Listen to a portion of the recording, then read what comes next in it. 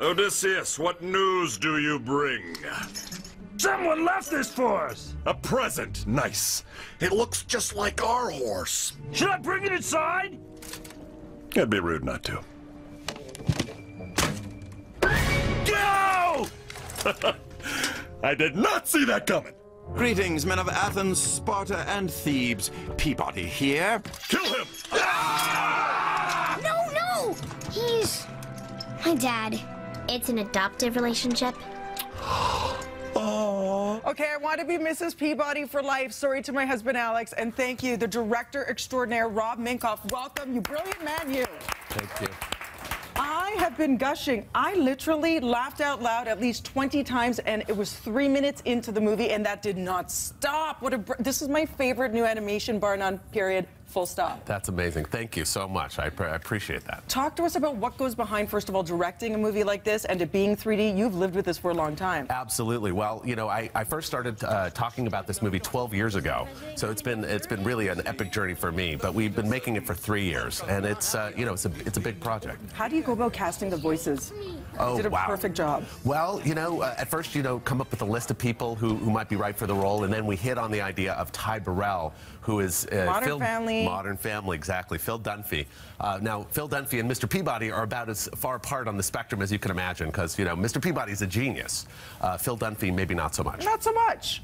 But it's the writing, the puns. I mean, you don't understand. I love me a good pun, and it was hit after hit after hit. Really, I feel like this one really is catered to adults as much as, if not more so, than the kids. Yeah, well, it's important when you make an animated movie that it appeals to kind of a wide range of audience. You know, it's important not just to entertain the kids, but you got to entertain their parents and everybody else too. It's so hard to do. I mean, Lion King, you were brilliant with that. You see that's lasted years and years. Kids are still watching it like it's fresh eyes the first time, and parents too.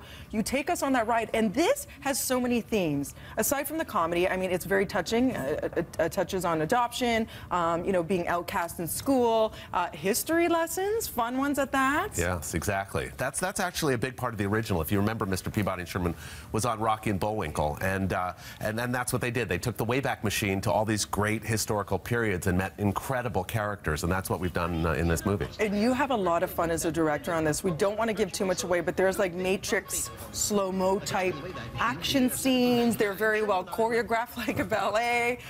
Are you like a kid in a candy store to this day when you're doing this? You know, it's a lot of fun to make animated movies. You know, it was a dream come true for me because I grew up loving animation and loving movies, and so, you know, it was so great that I got to actually do it. So watching it back now, what do you hope people get out of it? Is it a good laugh? Is it a coming together? Is it talking points? Well, I think it's a number of things. First of all, you know, it has to be heartwarming. It has to be funny. You know, it has to be an adventure, and it has to be something, you know, that they can take home with them. And I think the idea of a dog being a father of this boy is just such a great idea, and it's you know, it makes it special. It's the adoptive parent. I mean, I can't even tell you how much I enjoyed this thrill ride. Will there be a sequel?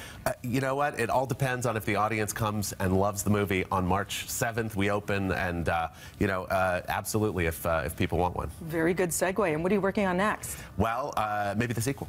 Yes, we're going to work on the sequel, everybody. Check it out, MrPeabodyandSherman.com on the web. As you said, it opens March 7th in theaters. I don't care if you're living by yourself and in college, if you have a family. I mean, if it's a date, you will love this movie. I can't remember the last time I laughed out loud this many times, and I thank you for that. That's so awesome. Thank you. Brilliant job.